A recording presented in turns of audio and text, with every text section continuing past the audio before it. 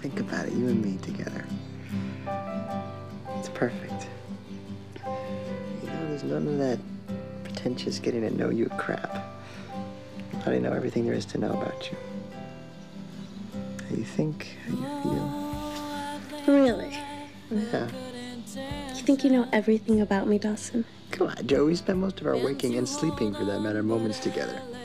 Yes, I think it's fairly safe to say that I know everything there is to know about you. What you don't know about me, Dawson, could fill a book. Yeah. So many people I've known.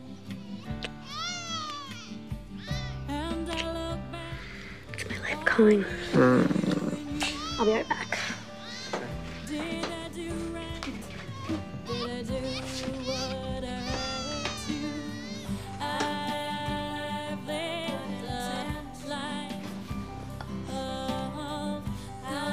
a life of intentions.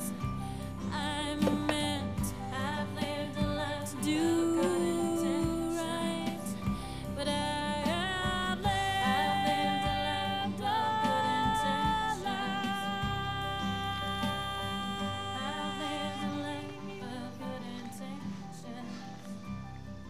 good intentions.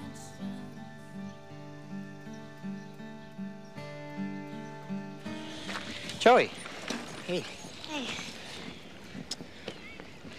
I was, this might sound weird, I was cleaning out my closet this morning, and I found the costume that you wore in my movie. And I was just thinking about how good you looked in it.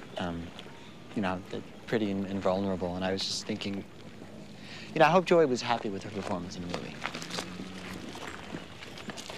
So, I mean, I guess I'm asking, I'm surprised we haven't discussed this before, but what did you think of my movie?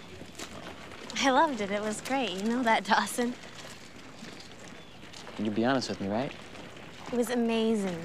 Extremely talented. It's one of your many attractions. Look, are you all right?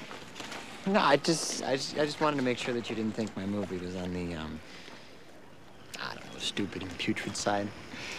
You're acting weird. Are you having an insecurity attack? Come on.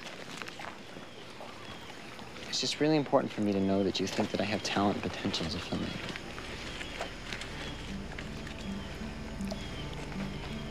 You read my journal.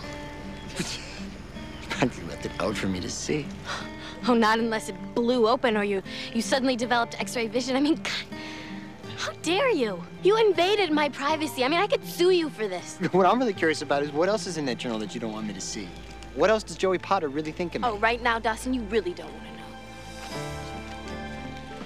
All right, so I shouldn't have read your journal, but come on, you can't tell me all the times you've been alone in my room that you've never snooped? No. Not once? No, because I, unlike you, respect your privacy. You obviously don't respect my filmmaking abilities. Dawson, how I feel about you and your quest to be Spielberg Jr. is not the point. You read my journal. This is a huge privacy issue. Joey, that's exactly the point. How do you feel about my filmmaking abilities? Hi, I'm Jack. Can I help you? Andy's brother. Who's Andy? My sister.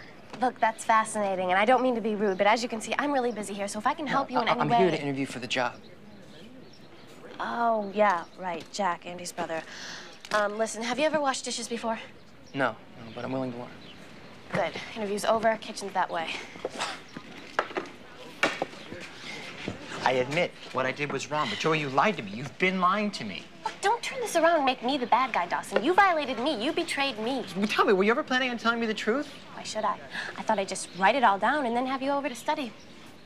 Stop making jokes, Joey. This is a really big deal. You were completely You're right, dishonest Dawson. with me. It is a big deal.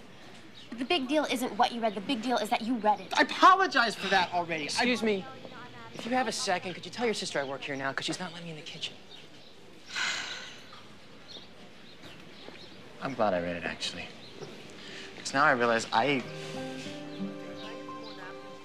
don't think I know you at all. Maybe you don't, Dawson. Maybe you never did.